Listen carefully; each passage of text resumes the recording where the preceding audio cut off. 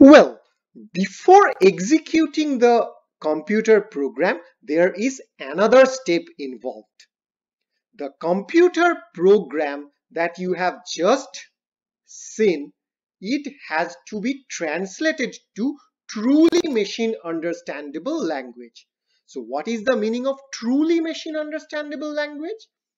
Truly means a computer or a machine can understand only electric pulse and nothing else. Either it is a switch on or it is a switch off, and that is it.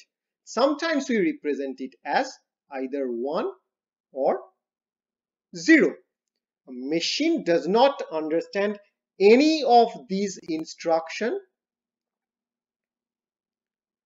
in the backend. It can understand only either 1 or 0, either on or off. So here comes a translator program. Here comes the concept of interpreter and compiler. So these interpreter and compiler are basically another piece of software which basically translate the computer program to truly machine understandable language, that is a sequence of zeros and one. Now this translation can happen in two different ways.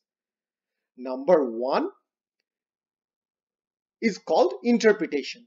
Here actually the translator software read one instruction and then execute it. Then it moved to read the next instruction and then execute it. It's simply like, let's say you are translating a paragraph, English paragraph.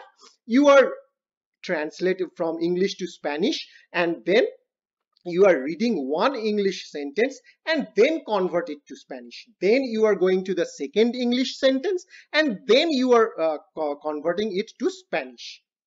So this type of translation is called interpretation in the context of programming. And the software which does this type of translation is called an interpreter. The second type of interpretation, second type of translation is compilation. The software that does it is called a compiler software. This compiler basically reads the entire program, all the instructions you wrote in a program at a time, and then execute it, then convert it to the machine language and execute it. It's just like the fact that you have an English paragraph and you want to convert it to Spanish.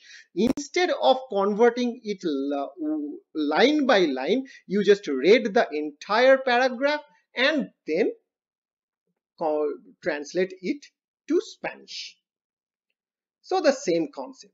An example of interpreted programming language is Python, and an example of a compiled programming language are Java, C++, etc.